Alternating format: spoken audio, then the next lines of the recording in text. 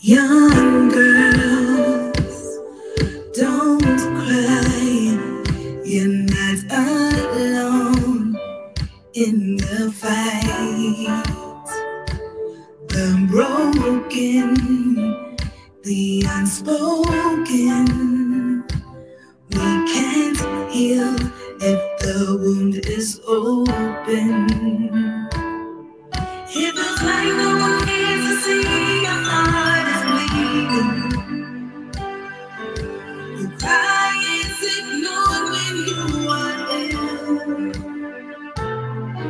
When the wrong, the pain and lies are kept a secret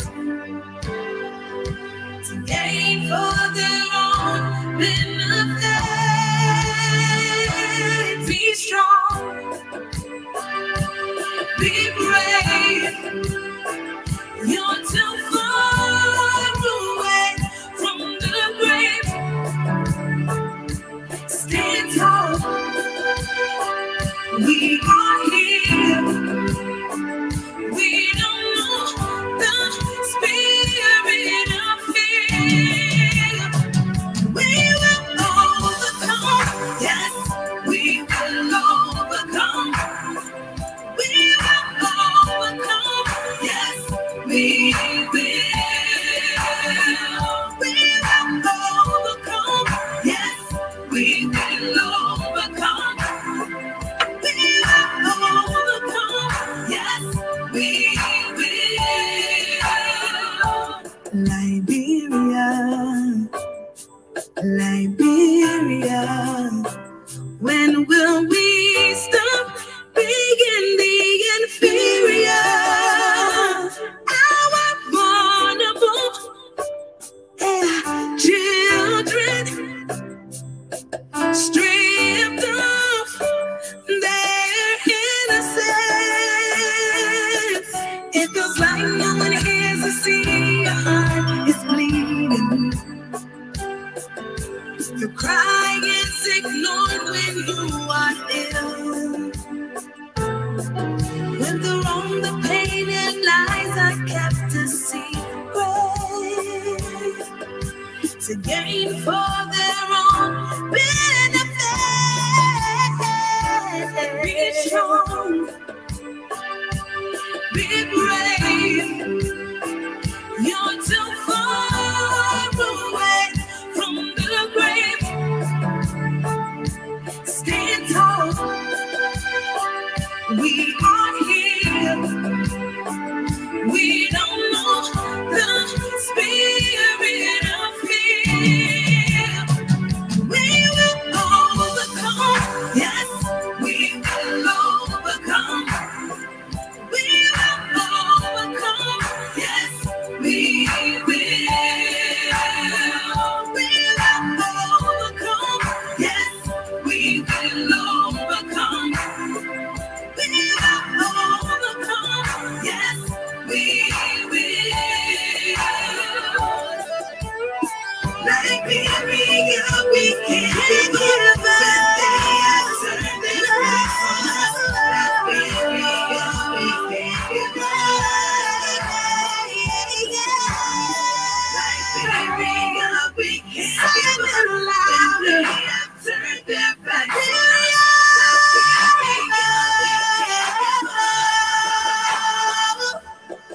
Young girls, don't cry.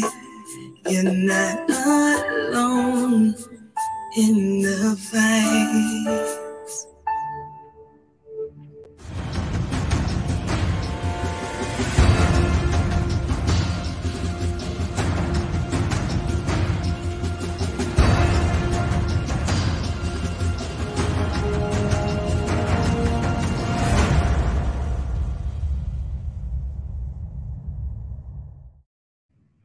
Good morning, ladies and gentlemen, boys and girls, men and women. Welcome to Commander Galpohkpa Chesson Talk Show. We wake up on this beautiful Tuesday morning, December 21st, 2021. We rise to news that will be hearing from the president today sometime addressing the COVID-19 situation, this new variant, Omicron. We know that right now it is the dominant variant of the COVID-19 virus in America. We know that 61% of Americans are vaccinated. 18% have had the booster vaccine. And for those who are not vaccinated, take heed and govern yourselves, because reports have it that you are at risk. You are the most likely to die. Take heed and govern yourselves. If you care about your lives, make sure you get your vaccinations. Now, I was listening to CNN this morning, and the doctor was talking about the 5 significant things that we need to take account of to stay safe from this COVID-19, because we know we're going to be living with COVID-19 for a long time. One variant or another. We thought it was going to go away. Well, apparently this disease or virus has no intention of going away. It keeps mutating from one level to another. Now here we are with Omicron, the African variant. Okay, so the 5 points the doctor recommended that we need to take into consideration and pay significant attention to are: 1, vaccination. The more we get vaccinated, the safer we are. The more we get vaccinated, the more protected we are. So that's the first thing, vaccination. Second, mandates. We know that people will not adhere to wearing the mask if we just leave it like that. So it has become important that mandates be put in place, that people be forced and compelled to wear the mask for the safety of all of us. The third thing is testing. It's very important because people are traveling, people are communing together. We have to ensure that everybody is safe. Now, people are suggesting that we wear the KN95 masks, those masks with those technical masks you see all the hazmat people wearing. People are suggesting that we start wearing that because we need to be ventilated and protected from what's in the atmosphere. So I don't know how many people can afford those masks. I don't know whether they will be giving it out free. Right now they're talking about testings being sent out free. Some states are giving it out free. Some countries are giving it out free to their people. In America, we want to know whether it's going to be given out free here. So this is where we are on testing. And the final thing he talked about is the approved drugs that are coming out from the FDA. Okay? I don't know what they are besides the vaccine, but take heed and govern yourselves. Pay attention to the news. We know that just yesterday, 253,000 people died. I mean, we had 253 cases of COVID-19. They didn't die. Correction. They were just cases. Okay? I told you that Omicron is now the dominant variant of the COVID-19. So this is where we are with the news. Also, those missionaries that were kidnapped in Haiti, they have escaped. 12 of them broke out of their wherever they were kept in and ran to safety. So the news has it that all of the missionaries that were kidnapped in Haiti are now free. Okay, so let me get into my news for my lesson for this day. Today's topics are: can the African Union help Liberia and Liberians? 2. Liberia in crisis. 3. Rise Patriots. So we see, I was watching across Africa this morning and saw the Ghanaian president there addressing the UN or some international body. And after he got through, the commentator Lofa Julius and people who were calling in were talking about Ghana and the impact of the president on that continent, on his people and country. And this brought me to the whole thing about the impact of the African Union on Africa and African nations, especially my country, Liberia. We see that from time immemorial, African countries have been left to fend on their own. And nothing wrong with that. We are all independent nations.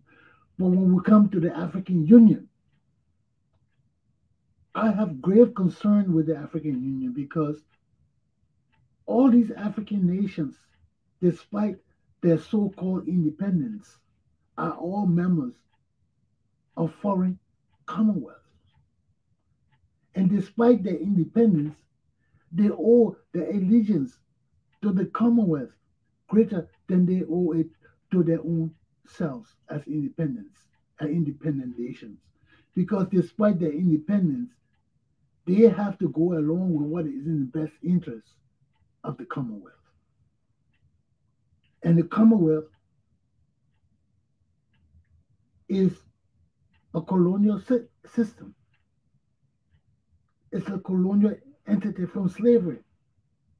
And we know that some of these African nations are still paying treaties to their Commonwealth masters.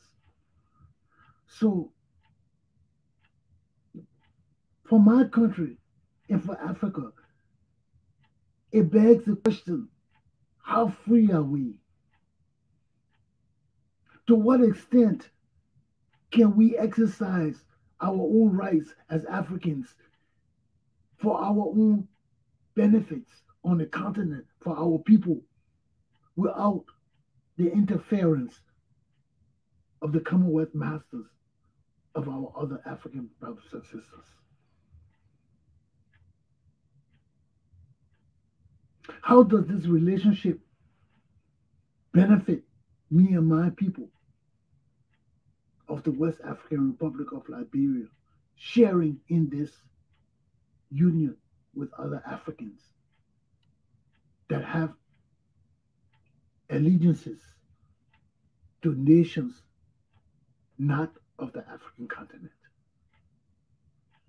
These are concerns.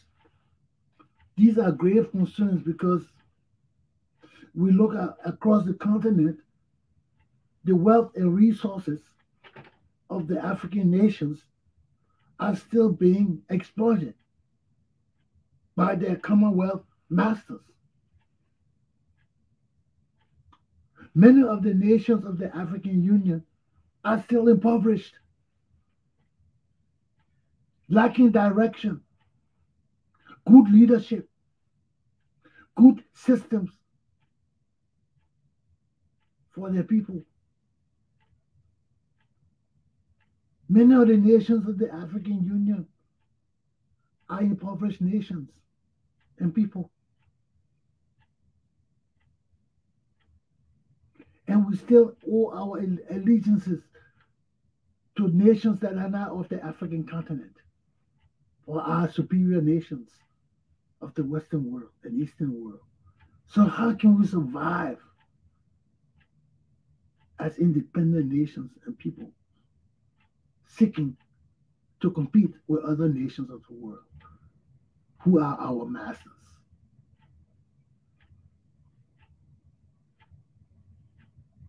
But my concern is my country, because other nations have other educated people too, have other knowledgeable people far better than me, far advanced than me. But I just want to know how my people will benefit from all this. You know, we can make all the speeches, we can have all the good intentions, but we don't control the wealth of the world.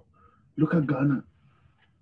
Even with all the good intention of the president, he still got to ask the Western world to give us access to Western markets. Because if we don't have access to it, we can have all the development in Africa. It would just stay right in Africa. It would just stay right in Africa, and with the same influence of the Commonwealth nations, our own nations will not support our own interests. Because why? They are not African nations. They are Commonwealth nations. And they owe their allegiances to nations that are not of the African continent. So my only question is, can the African Union help Liberia and Liberian people? That's my only concern. And to what extent? To what extent has the ECOWAS been of help to Liberia? Because this is the closest organization of Africans right within the region that we exist in. And right here, we have problems within ourselves because of the same Commonwealth interests and alliances and allegiances that have us divided, have some nations rich and some nations poor, some nations more exploited than other nations. I don't mean to get in other people's problems. I don't mean to put my foot in other African nations' problems, because everybody got their own issues, everybody got their own leaders, everybody got their own people. But I just want to know, how can you people help my people when we are so divided on the international front, divided on the domestic front? Is there interest there for me? I just want to know. Okay, so that's just my take on this. I was just throwing this in there for my lesson for the day, because I heard this, and Lofa Julius was so interested in this international affair with the Ghanaian person, fell in love with him so much. So I said, well, let me just throw this jab in there. Let's see where we can go with this, and let's debate this. Maybe some of my boys not thinking about this too, So let me just throw this in there. Let's think about it, okay? But I don't want to step on nobody's toes in Ghana, Nigeria, and all you other Commonwealth people, okay? Please, I'm not here for your Commonwealth bullshit. I just threw that in there, okay? So I can know where my people stand, okay? So let me just take a break and I'll move on to my next topic. Thank you, thank you, thank you, thank you, thank you, thank you, thank you, thank you, thank you, thank you, thank you, thank you, thank you, thank you.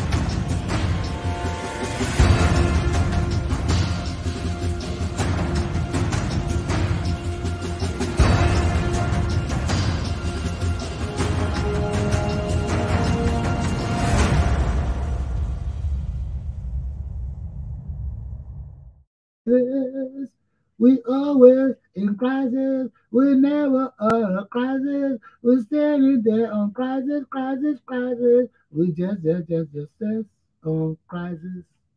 Look behind me. Look at my board. Gongolo won the U.S. to put sanction on McGill because McGill selling votes. The zones divided. They don't know whether to strike or to protest or to stay home because of some from some of the LDC. Brown said, Lasana Brown said the LCC lied on her. She didn't say something. They said something. They said something she didn't say. Then the other white American behind me, he been sending new pictures to Liberian girls. Now he busted. He committed suicide. So this is where we are with the mess in Liberia today. Then the news came out today that the UP people finished voting unanimously to come out of CPP. I told you the CPP thing was another dysfunctional bullshit. Now, CPP said, UP unanimously said they won't come out of the CPP. But there was no way the CPP can survive in peace. How will survive in peace? The only quiet person there now that Benani is the only quiet person sitting down there watching the whole show, eating his chicken on his farm there. What you call his farm? Eating his chicken on his farm there with all his little boys from Curious Boy just sitting down on the thing, just on the pot, just eating the thing and just looking at everything, just talking. Say, oh look at normally, look at Darius deal on that other pump. He acting like he's sucking a big man. Yeah. We getting all that money now. He go sit down there and let Pelete go take the party for him, suspend him. Suspend him. There, other Musa Pelete, capture the people party, my man. Say we're going by the constitution. You useless people, you want to sit down here. You don't want to pay dues. You don't want to do nothing. You just think you can come here and won't be big shot and just spread your wings and come talking. You don't pay dues, we suspend you. Bah! We suspend you normally. Bah! We suspend Darrell Dillon. Now Darrell Dillon is us talking bullshit. And he's suspended. He's suspended. So with ability wielding such power in Liberty Party, Elliot Cummings still hanging on the fence from his forgery shit.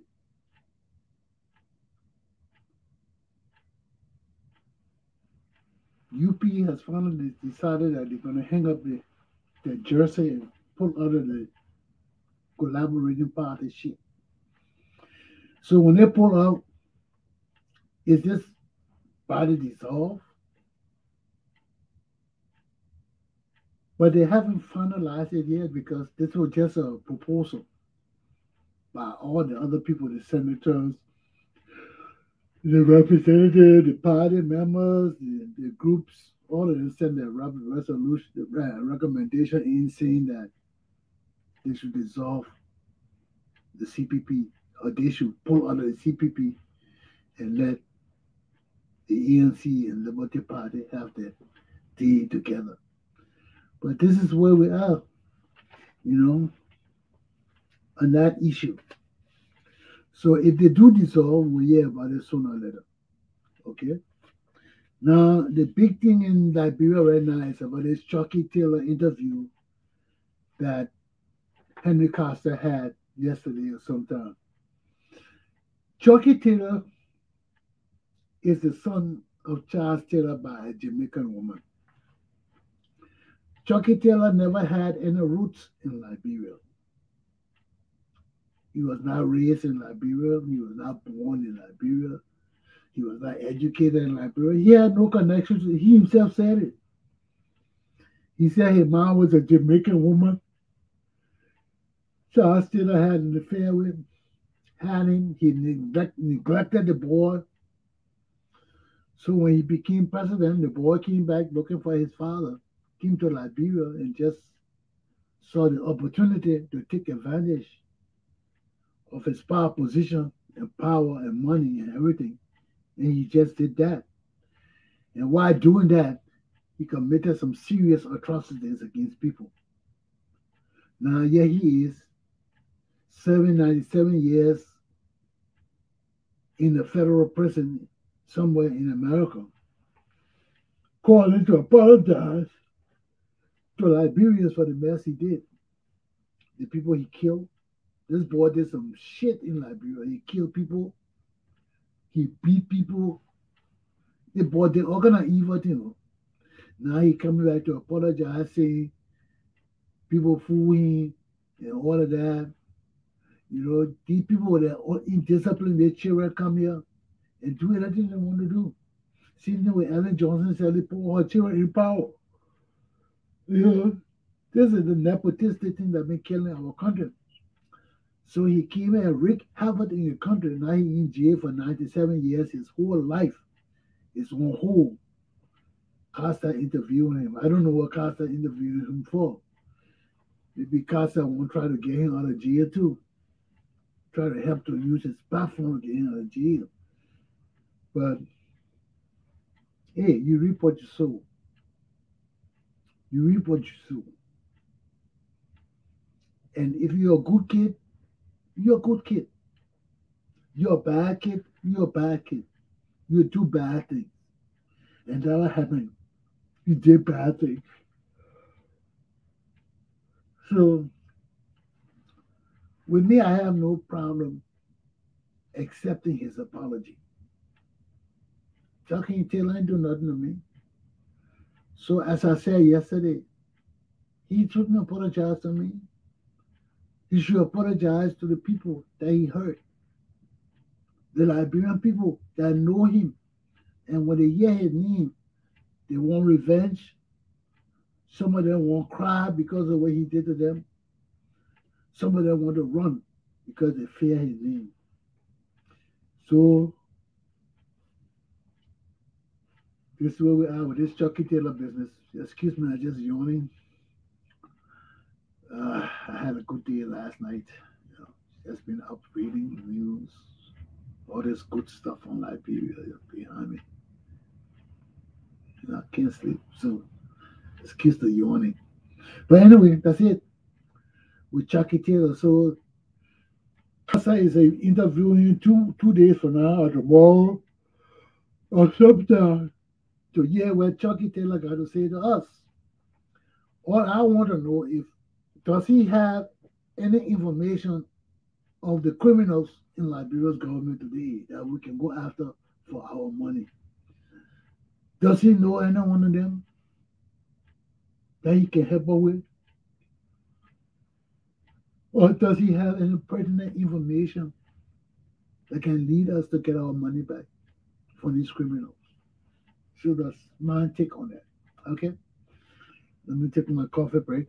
Then I'll come back with my last topic so I can go. I'm yawning too much. I need to take a break. I need to take a break.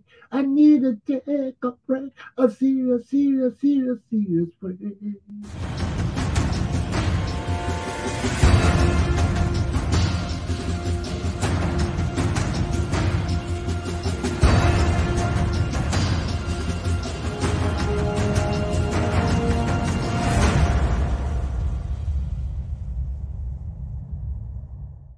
Patriots rise, Patriots rise. Our country is in a mess. Our country is in a mess. I heard the same lo-fi them talking about how Ghana is developing today because diaspora Ghanaians have returned home. They are bringing their wealth. They are bringing their ideals. They are bringing their discipline. They are bringing all the good things they got from the diaspora back to their country. And their country is booming. Booming. Why can't that happen to Liberia? Why? Why? First of all, some of the Ghanaians have achieved a lot in America. They have achieved a lot. Because right in Rhode Island here, when you go to some of these big businesses and hospitals and things like that, you see Ghanaians in there. Just like Liberians, some Liberians. But you see Ghanaians. You see them running stuff too. So these guys have made it, man. And they go home to contribute. Can we see the same about the Liberian people? Have majority of our people made it where we can go home and invest and infuse our people in the community and know that they will add to the community and the society and help it grow and develop in a positive way? Can we say that about our people? Or have we bred only criminals and rogues here too? So going home is of no real significance to diaspora Liberians. It's a challenge. It's a challenge. So when we do decide to go home en masse to participate in our nation's development and progress and advancement, we'll be able to better evaluate our people that way, to see what they have brought from America, what they have brought from this great land, to infuse into our society to help our people back home grow and prosper. We'll see. Because we gotta see it. That's the only way we evaluate it. To what extent can our people in the diaspora be assets to our nations in Africa? Okay? So we see Ghana's example. We see all the Ghanaians returning home, participating in the country, building that helping build the economy.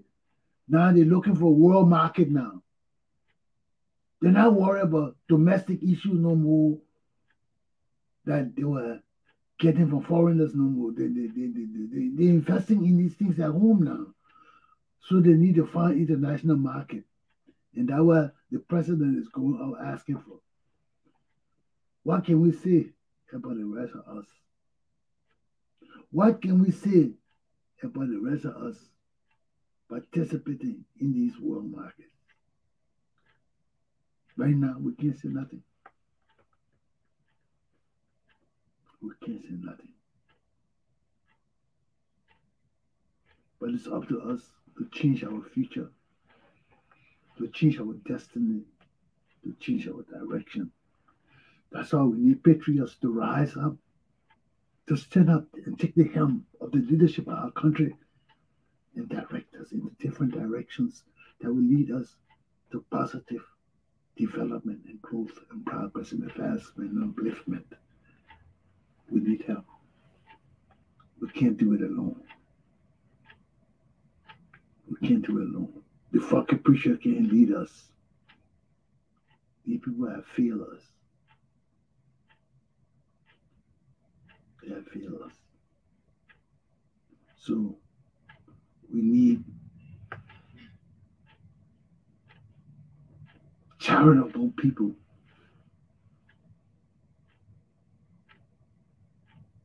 People who care about other people to step to the plate and help move our country forward.